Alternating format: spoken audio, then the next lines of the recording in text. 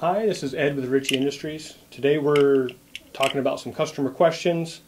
Some of the questions we get involve potential valve leaking problems. So we're going to go over some of the troubleshooting tips that we offer people when they call in with those kind of issues.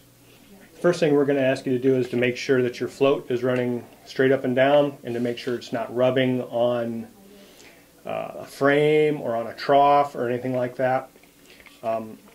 With these valves, there is a gasket between the valve body and the valve orifice, and if that gets misplaced, sometimes that can get turned off to the side, something like that maybe, and then your float isn't going to be running straight vertical up and down.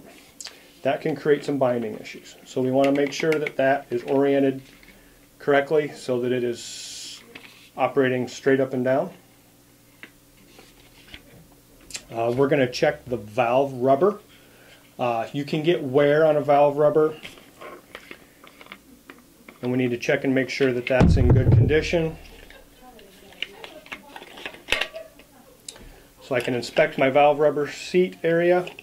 If that appears to have any damage or any debris or anything that makes you concerned, you can pull that rubber out, flip it over, and get to a new side on the back side to use. If you're going to flip that over, it's probably a good time to consider buying some replacements so the next time you have something to put back in. Along with the debris on the valve rubber, there is a possibility that if you have debris kind of in place on your valve rubber, you may get to a situation where you could damage your valve seat.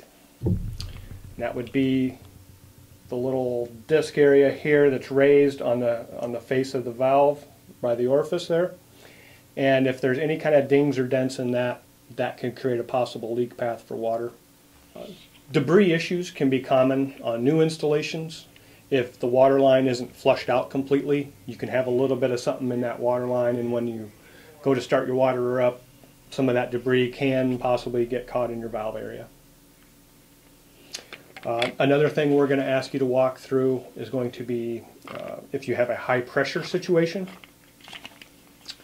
The way our valves operate, the float comes up with the water level. That puts pressure on our valve seat inside up against the orifice. What that's going to do is just restrict that water flow until it's almost stopped, and you're going to get some dripping out of here. And what it's then going to do is it's then got to raise that water level enough to put enough pressure on that to completely shut that off. When you're in a dripping situation, it might take a while to get enough water level change to be able to add that much pressure onto this float. I have seen conditions where you could get dripping 15 to 20 minutes after you think the valve should really be stopped. It will eventually stop, so we just want to make sure that what your issue might just be normal operation of the valve. We want to make sure that you actually have an overflowing condition. Another thing that we're going to talk to you about if you call in with this kind of problem, we're going to talk to you about a high pressure situation. Our green valve is rated up to 80 psi. If you find that the pressure at your installation is above that, we do offer a pressure regulator that would lower that line pressure down and keep you away from a high pressure situation.